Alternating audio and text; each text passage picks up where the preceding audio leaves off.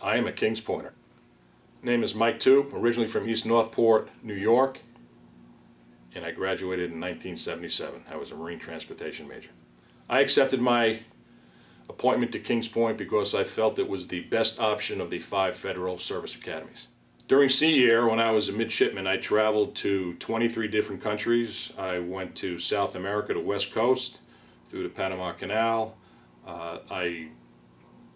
I think there were 13 or 14 different countries in Africa and throughout the Mediterranean. While I was a midshipman, I was involved in football as one of the captains of the football team.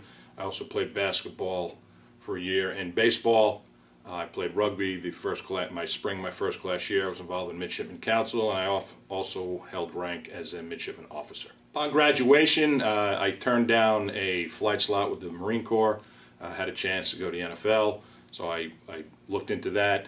And then after that, I worked in the offshore oil industry. I worked on oil rigs for 6 months, and then I joined Master Mason Pilots and sailed for almost 6 years with Master Mason Pilots. You should accept your appointment at Kings Point because you feel this is the best secondary institute that will further what you feel you want to do with the rest of your life. Just the options it will afford you, and if you want this type of lifestyle, I think it's a great option, but this has to be the place that you think fits you the best if you want to attend.